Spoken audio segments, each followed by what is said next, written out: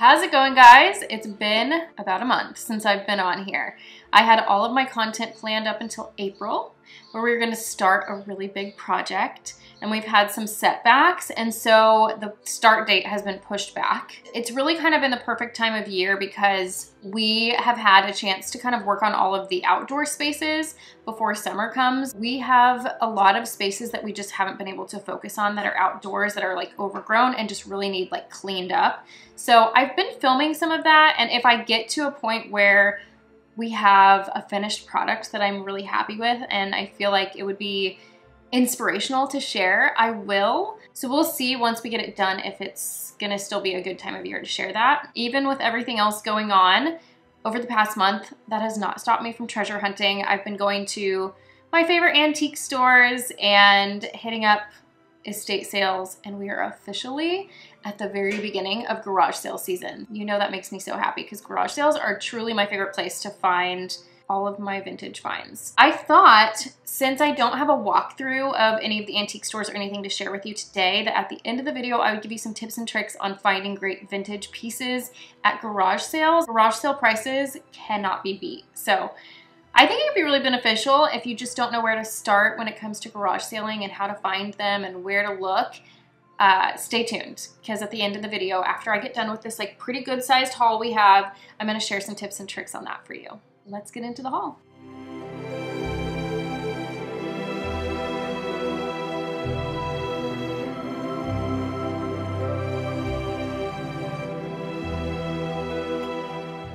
So today's haul is pretty good size. I'm like, I don't even really know where to start. Let's just start with this. I found this book at an estate sale, and it is the classic story Black Beauty. I've never read the book, but when I was little, this is one of the movies that I really loved. I know we owned it on VHS. It's been so long since I've watched the movie. I don't really even fully remember the story, so you know, maybe one of these days I will actually read the book, but I just thought the cover of it was so beautiful. And let's see what year. There's lots of writing on the inside, so she's definitely not in the best condition. I also have the binding is a little torn up, but I like the aged look of it. As you know, let me see if I can find the date on this. It's funny, sometimes these older books, it's hard to find the dates on them. I think I Google searched this and found it, and it had the date on it. So let's see. 1900 something is what this person, I can't read the whole date on it, of course. When I originally looked this up, there were quite a few of them, and I'm not seeing very many on here listed now. I will keep searching once I'm done filming this, and in editing I'll put the year that this one is from on the screen because I'm not able to find it. And it very well may be in here somewhere and I'm just not seeing it. Anyway, $5 for this. I thought it was just a really, really lovely cover. The next find that I got was this Wexford candy dish. You guys know I love the Wexford line. I saw this at a garage sale. It was $2. I love the lid on this. What I actually was thinking would be really lovely to do with this is to pour a candle inside. Like you could do a 3-wick candle, I believe, or at least a 2-wick. But how beautiful would this be on a table as a candle? You've got the little lid for it and everything. So Antique Candle Co., I have tons of their candles. They have candle kits. So I think I'm gonna order one and pour a candle in this. I think that would be perfect. And then of course, if I don't wanna like keep using it for a candle, I can clean it out and then use it as a serving dish or whatever. So lots of options with these types of things, but I had been looking for a while for one that had a lid on it that was like a good size like this. So $2 on that one. I was really excited about this next find. I found these at an estate sale. It is a set of silhouettes, and they're just the perfect size to put on a really small wall stacked. They were $12 each. You know I'm a sucker for the top hats, and I just thought he was so cute. This one is 1840, and this one is, well, I can't tell if it's 1831 or 1838, but I am pretty sure these are reproductions of old silhouettes. They're in pretty good condition. This one has a little nick out of the frame on the side, if you can see that. But otherwise, they're in great condition. They're a cute little pair. So I got them for $12 each at an estate sale. And while we're kind of looking at little frames, I found this one this past week at another estate sale. And I thought she was so pretty. This was kind of hidden in a box. This estate sale that I went to was huge, and it was the strangest house with like door after door after door. It was so confusing. It was like a maze in there. And like every time you would turn, there'd be another door with a new room, and you're like, how does this even, the layout just like didn't even make sense. But they had an area in the basement that had tons of frames, and I got a lot of frames. I wish I had gotten there sooner because I saw in the pictures, which I'm going to talk about how I like can kind of see what estate sales have prior to going to them, so I know which ones to go to at the end of the video. But there were some that I didn't get a chance to grab because I got there later than, you know, right when they opened. But I did find her kind of hidden in a box. I think if she hadn't been like hidden, she probably would have been gone by the time I got there. But love this frame. Has this velvet red mat on it, which is beautiful. Victorian woman. Oh, I just love this one. I think it's so pretty. It's got the little cameo mark on the back. She's very, very pretty. So again, this actually, you know, I could maybe pair all of these on a little wall. I don't know for sure that I'll do that, but they might actually all be really cute together. I'm going to show you everything actually that I got from this estate sale because altogether it cost me $9, and I don't know how much each individual thing was priced.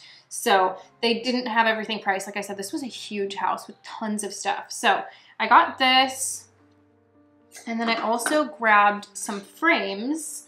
I got this one, which I thought was just like a nice, unique shape.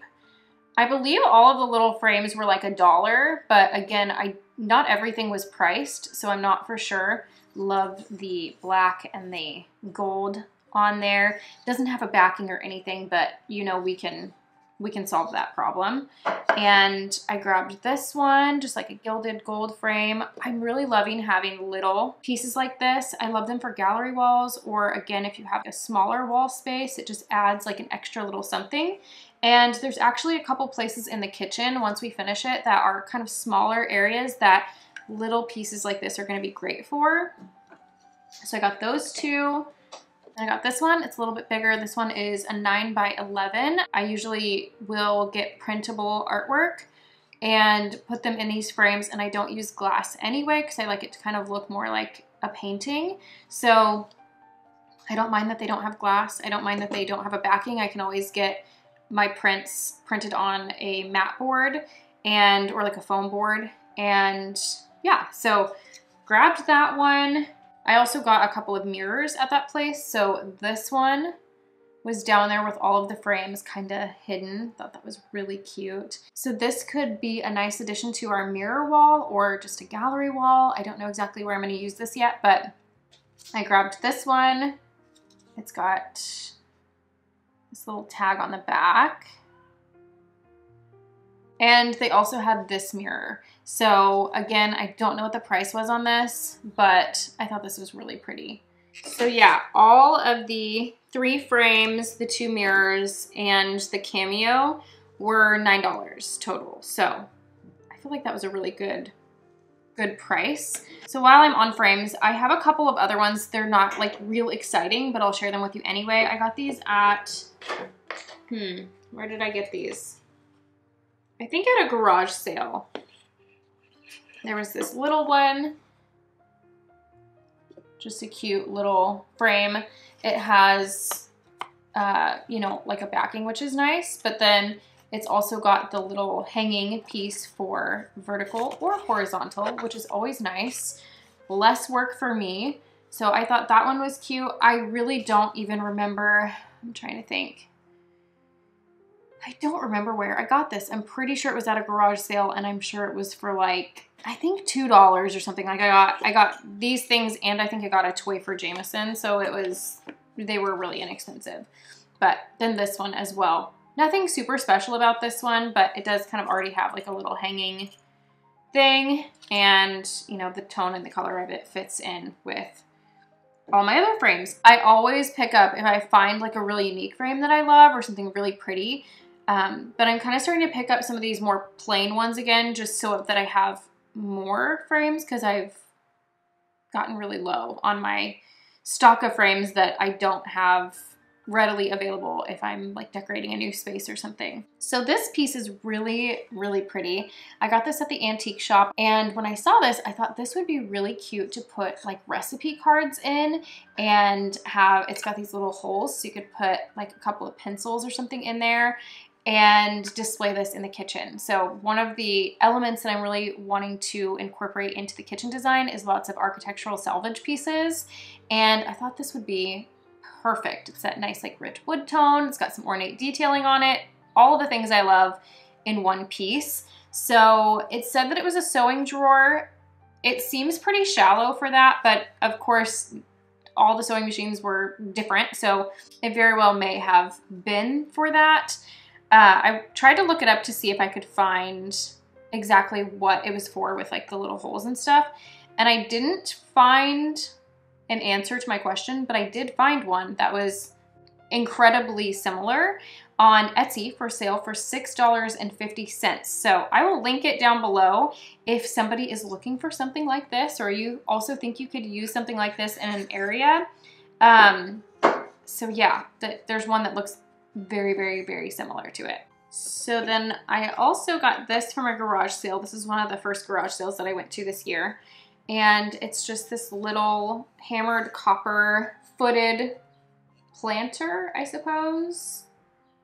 I have been on a planter kick since I've been incorporating more live houseplants into our home. I think it'd be really sweet again in the kitchen. So to put a little houseplant in it and then put it in the kitchen, just because I feel like copper always makes me think of a kitchen. So I think this would be really cute with a little plant in it on some shelves that we're gonna have in there. I paid $7 for it, which I feel like was kind of high for a garage sale price, especially when you see the next one that I'm going to show you. It makes me feel like I way overpaid, although, I mean, I know this is really, it's $7. It's not that big of a deal, but the one that I found just a couple of days ago, I'm still in shock. It is huge. This is what sold me. I love the lion's head handle latch, or whatever you want to call it, handle thing. So this is technically a coal and ash bucket that you would have by your fireplace. I could not believe that they were selling it for $10. So I looked online. This is actually a pretty common style, and I was able to find tons of them. But the prices were ranged a lot. I saw some for $75. I saw some for $250. I then went to eBay and searched their sold items, and I saw some that had sold for like $35. So the prices were kind of all over the board, but no matter what, I know that I got such a good deal on this. It's so beautiful. Leave down in the comments, let me know, what would you use this for? Would you set it next to your fireplace and put, I think the guy said they had like magazines and stuff in it. Obviously, our fireplace is just decorative, so I could get some fake logs, or not fake, but you know, I could get some logs and things and put it in here just for looks. I could use it as a planter. I feel like there's endless options. So let me know, what would you do? What would you do with this? I love it. It's so cool. This one came from the antique store. I think I paid $9 for this. $9 to $12, somewhere in there. I remember it being kind of like around the $10 range. It was either a little less or a little more, and I can't remember exactly which, but I thought this was so cool looking. It's got just this gorgeous kind of like floral design and these really pretty handles. You can see the little tag hanger here. Let's take this off. Okay. Really pretty handles on it. The coloring is so pretty and dark and moody. I just love it. There's like some grapevines kind of on the bottom there. And this one actually already has a drainage hole in it. So definitely a planter. So I am gonna have to get something really pretty to put in here. I don't think I would want to leave this one outside uncovered, so I'm not sure exactly where I'm gonna put it. This might end up being like a houseplant thing. I would have to find like a tray to put it on that was aesthetically pleasing, because I don't want to take away from the beautiful style of it, but I'm a sucker for urn style planters of any kind, and I just thought this one was so unique and so interesting. Like I said, somewhere between $9 and $12 for this. This one's an iron trivet, so you would have put your hot iron on it back in the day, and it's got George Washington on it. Brass. Just thought it was really cool looking. Although this would have been used for an iron, a hot iron, to keep it from burning the surface, I thought this would be great in our kitchen as just kind of a unique old world style piece. And you could definitely still use it as a trivet for a pan, like a saucepan or something like that. So it's nice and heavy, and I saw tons of these on eBay, and I think there were probably some on Etsy. So if you're looking for something similar, you could definitely find one. Really cool piece. So then I found these salt and pepper shakers at a garage sale. I got them for $2. And the one thing I can't figure out is how I'm going to differentiate between salt and pepper, because they have the same amount of holes on top. They look exactly the same. I was thinking I could tie a little ribbon on the base of one, or, I mean, obviously I could mark on the bottom of them if I needed to, but maybe you guys have a cuter idea. So share down below if you have a cute idea on how I can differentiate between the two in an aesthetically pleasing way. But anyway, $2 for these. I thought this was a fun little find. I'm obviously looking heavily for kitchen and kind of outdoor stuff at the current moment. And speaking of, I also found this silver butter dish. I love the ornate detailing on it, and with this one, it already has a glass butter dish holder, so I think I probably would have felt a little strange putting butter just directly on the silver, but since it already came with a dish, I was like sold on it. I obviously need to clean it. I will run that glass piece through the dishwasher before I actually use it and make sure to clean it all up on the inside. I will leave the patina because I love the like tarnished look on my silver. I know that's not for everyone. You could totally polish these up and make them bright and shiny again if you want to, but I like the kind of dark distressed look about it. And yeah, I got it for $3, so I feel like that was a good find. This was from an estate sale. Up next, I got a candlestick. I have stopped buying just regular brass candlesticks because I have so many of them, but I only have a few that have the drip pan on them. So I've been grabbing those when I come across them. And this one kind of has a unique little handle on it. I just thought it was cute. So I got this for $2 at a garage sale. And yeah, so have you guys seen there's been like I don't know if you would call it like a TikTok trend, but basically there's been a video going around of a mom saying that she's been lighting a candle and like having it on her dining room table during dinners. She's got young kids, and it has totally like calmed them down, and just they have been like sitting there and eating their food. And so we actually have been doing that with one of my other candlesticks that I already had, and it does kind of work. Like Jameson, he's 4, so he's still kind of all over the place, but he loves the candle being lit at the table. Like it just makes it feel like special. So when he saw that I got another one, he was very excited about it because he's loving the candle lit dinners. And lastly, we have this pushpin board, which does not look like something I would typically pick up. However, I have a vision for it. So I found this image on Pinterest of a desk area, and I thought this was so, so cute. Jameson has a reading corner in his room. If you remember, I set it up with a little like, oh gosh, what's it called? Like a little tent kind of thing that hangs from the ceiling. It's so cute. He enjoys playing there sometimes, but honestly, he doesn't use it that much. So I am thinking a more functional use of the space would be to set up a little desk, do something kind of like this. He loves coloring and drawing. He's big into it right now.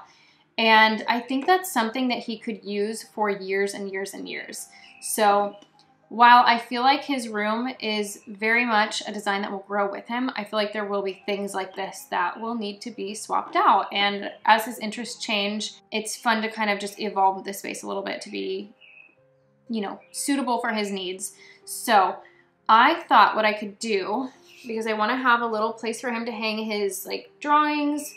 Obviously this isn't very big, but like his favorite drawings or whatever he wants to hang up, or we can put, you know, decorative things on it. I thought this would be a really nice addition. I love the arch to it. That's something that we have, like arch doorways throughout our house. So I loved that detail, and this trim on it is really traditional looking. So I don't love the blue, and he doesn't have any blue in his room. I guess it's maybe a gray.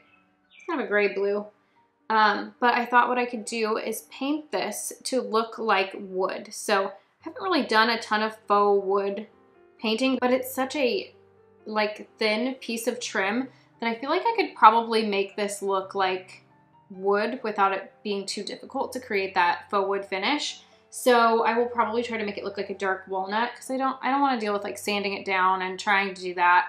I don't know how high quality this, you know, this trim is, but I feel like I could do that. If it doesn't work out, I can paint that black or just a dark brown. So yeah, I feel like this is easily something that I could incorporate into his little desk corner. So yeah, I'm on the lookout for pieces to complete a little desk area in his room, and of course I'll share that when the time comes. So that concludes our haul. Let's talk a little bit about finding vintage treasures in your area, specifically garage sailing, because I often hear there's nothing good at my garage sales, like I never find anything. And I have a few tips that might be helpful as you're hunting for garage sales and looking for vintage treasures, and maybe how you can kind of increase your chances at finding some. Obviously, this is my experience and it's based off of my area. So this may not work for everywhere, but it's definitely some things that you can try. So the first thing that I recommend that you do is look on Facebook and see if you can find a garage sale group for your area. The nice thing about this is you can see pictures a lot of times of their garage sales and what they have available to sell. So you can see what type of garage sale it is and if there's pieces that you're interested in. I utilize the Facebook group all the time. So that's my first tip, is go to Facebook, find a garage sale group for your area. The other thing you can do is there is a garage sale app. I don't use this one all that often, but I have used it in the past and it has worked really well for me. But you can go on to, let's see what the app is called, Garage Sale Map. So look up Garage Sale Map. I think that's probably how you'll find it. It will literally give you a map and it'll put little pinpoints of the people who have registered their garage sales. So you can go and, I haven't used this in so long. I don't remember if it shows pictures of the items. I don't think so. I think it just tells you the address and then it can give you directions. So you can just hit like directions and it will, you know, give you the GPS directions to get to the garage sale. So that's a great thing to have. A lot of times what I will do is, even if I'm not seeing any posts in the garage sale Facebook group, I will just drive through the neighborhoods that I am hoping to find sales in first, just driving, looking for signs. And for my area, nice historic neighborhoods tend to be almost a guarantee that I'm gonna find something vintage. People that like old houses tend to like old things, and of course that's not true for every situation, but I have found that the nice historic neighborhoods, if you can find garage sales in them, you're going to find great vintage pieces. So that's a place to look. Also, neighborhoods that have older residents is a great place to look as well, because a lot of times they've collected things over the years and they have beautiful things that are in nice condition. So there's a few areas of town that I know are homes of older residents that have vintage collections and things like that. Just keep in mind, like, it's kind of a situational thing, but also has proven to be true in a lot of cases for me. I know that if I'm like going really far to the west or really far to the east, in my area, those are like suburban neighborhoods, and they're almost always going to be filled with like kids' clothes, kids' toys, and minimal vintage. Another thing that I forgot to mention about the Facebook groups is a lot of times they will post in there when they're having neighborhood garage sale days or weekends in like the surrounding towns. Cause like our city doesn't have a citywide garage sale, but a lot of the smaller towns nearby will. And those are always really nice because then you can hit a lot in one day. And obviously that increases your chance of being able to find things that you're looking for. If you are in an area like I am here in Kansas where there are barn sales, almost always barn sales are treasure troves, and I will always find great vintage stuff. If I can find a barn sale, I'm a happy lady because I almost always find really great pieces. So yeah, hopefully that's helpful for you as you're looking for garage sales. I think frequency is a big thing too. It's just like with thrifting, you have to go frequently to find stuff. I don't enjoy the thrift store hunt as much. I think the prices are high and I rarely find anything good, at least at the thrift stores in my area.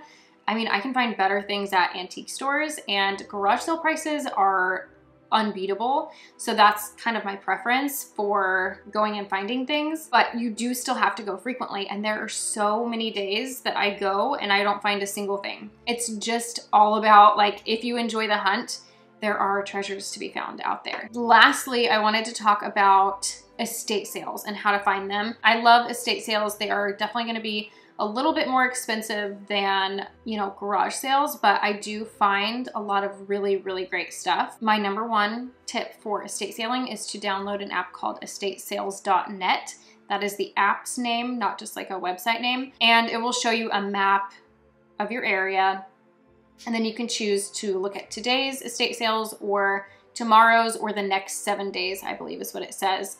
And it will show you all of the different ones. The nice thing about this is you can pull up the estate sale and look through pictures. They almost always have tons of pictures of the types of items that they have, so you can easily see if it's something that you're going to find something at. You can get a really good idea of the style of decor that's going to be available in the house. And the other benefit to using this app is they'll share local auctions as well. And you can go on and it will take you to the auction websites where you can actually place your bids, and it tells you, you know, exactly where you go for pickup, what time pickup is, and you can go and bid on items. I have done that a couple of times. So yeah, I hope that those were some helpful tips and tools that will assist you in finding vintage treasures in your area. Hopefully we will be starting on some projects soon, so I've got like plenty of things to share with you.